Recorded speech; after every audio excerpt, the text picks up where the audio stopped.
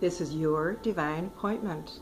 You know, I just having a little cup of coffee right now, a little tea actually, and I'm drinking it out of a special cup. This cup is, you know, at this time of year, we have so many memories and so many people that give us gifts and have little mementos, and this happens to be a cup that my sister has painted for me. We are very artistic in our family, so all of us paint and do things like that.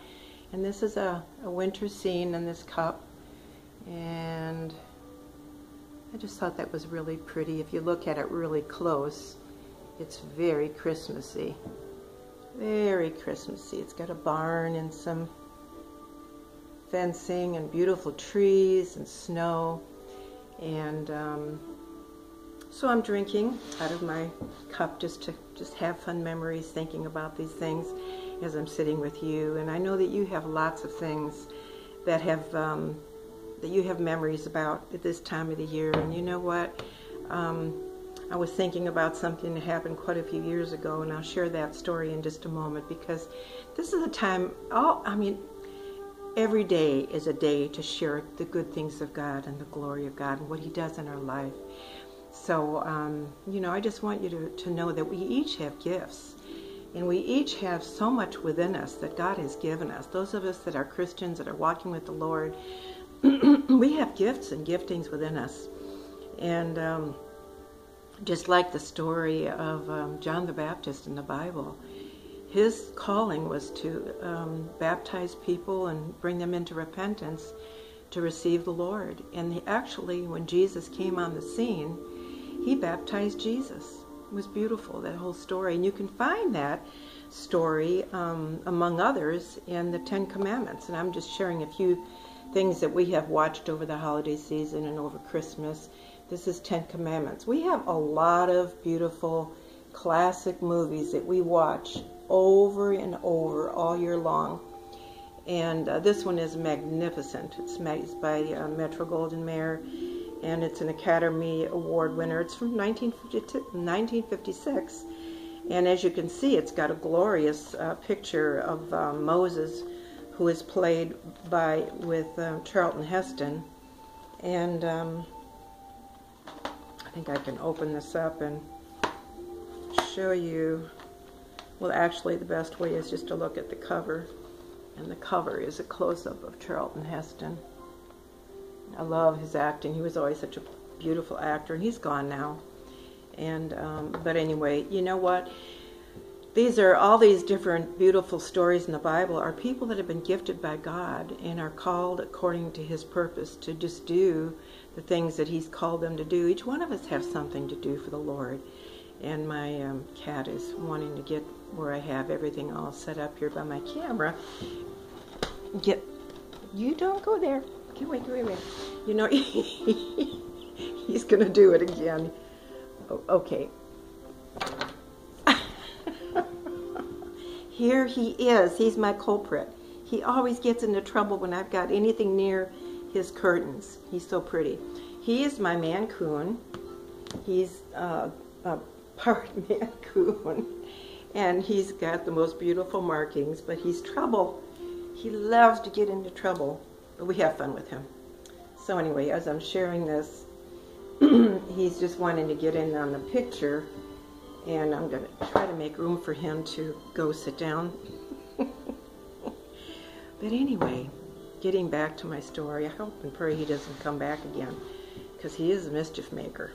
So anyway, you know, Moses did his job, and he did it so well. He brought people into repentance during a time when the Romans, even the temple, the Sadducees and the Pharisees and the people of God were not, you know, they were in such sin, in such horrible, you know, it was really, really very sad, all the things that were taking place in that time when Moses came on the scene.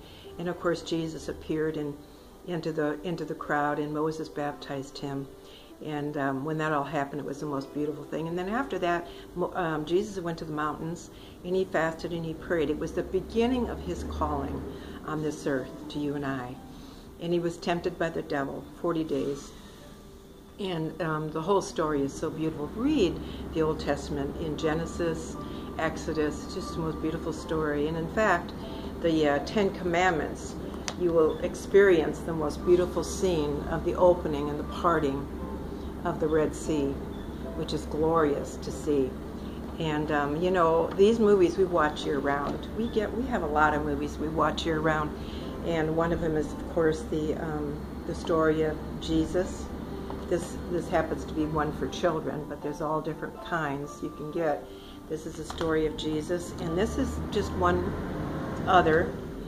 We have a truck going by right now, but he'll be gone in a second. This is the Christmas Blessing. This is just another story. You can find all kinds of movies, but you know what? We need to look for good viewing for our families. We need to look for good movies and good things to watch on TV, because in the day that we're living in, we're getting a lot of dark stuff on TV, and what goes in comes out. You know, if you spend a lot of hours and a lot of time watching and things that are dark and are not of God continually, it's going to come out.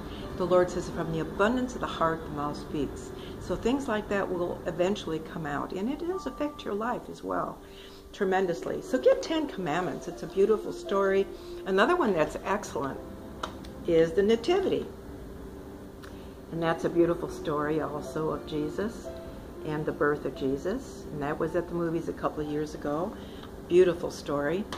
And we watched last night The Miracle. I mean, It's a Wonderful Life. And it's an old movie, but it's so good.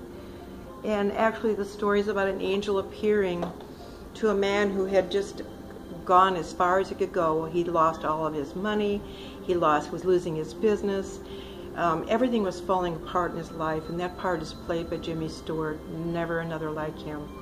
In that movie, he just falls apart because everything was just crumbling in his life. There was a bank fell apart. His loan company fell apart, and there was a greedy man. I'm going to say like a Scrooge in the picture, and he wanted to get all the town.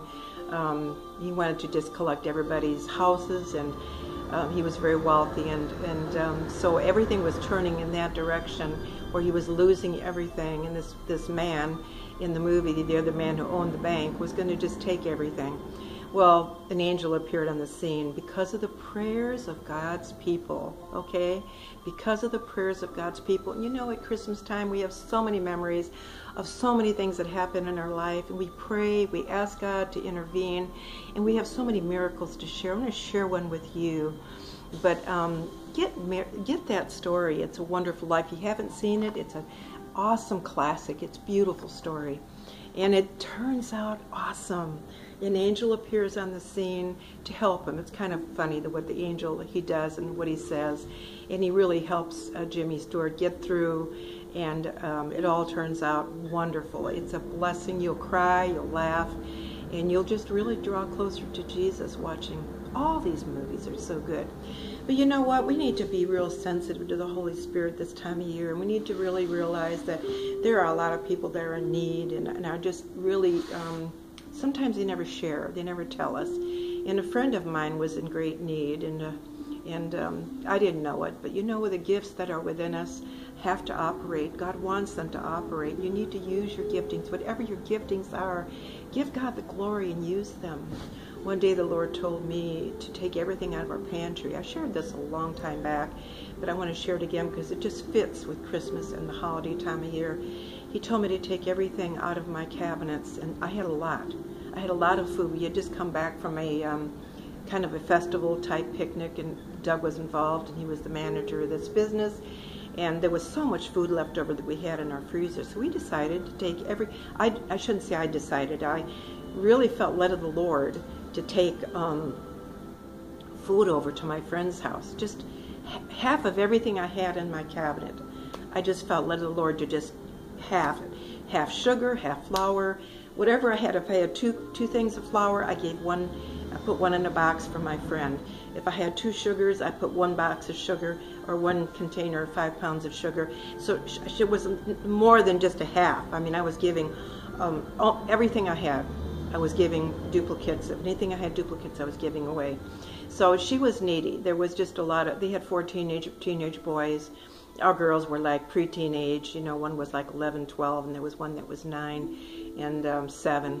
And my oldest daughter was actually, I believe she was 12 or 13. So we knew how hard it was to raise kids, and when you're walking with the Lord and really walk on by faith, sometimes it can be really difficult. I took everything in my kitchen cabinets and cut them in half, and I had a huge amount of bratwurst, which are really good sausages that are specially made, and we had them. They were specially made for this gathering that we had at this time in the holidays, this big picnic we had outdoors because it was warm year-round where we live always. So we took everything in a big box, and I told this friend of mine, I said, we're coming over and I have a surprise for you. And when I got there, we pulled up into her apartment complex, and we pulled up into the driveway, and she threw open the balcony windows, and she just started praising the Lord. She just said, praise the Lord, praise the Lord. And we came in the house, and do you know that when we came in the house, she threw open all of her cabinets, and they were totally barren. Totally, there was not, I was shocked. I was shocked. They were totally barren. And as she got to the freezer, and we started taking out the food. I want to make sure you understand this. She planted, anyway, we opened up the boxes, and out of the food there was the bratwurst, and there was a lot of it.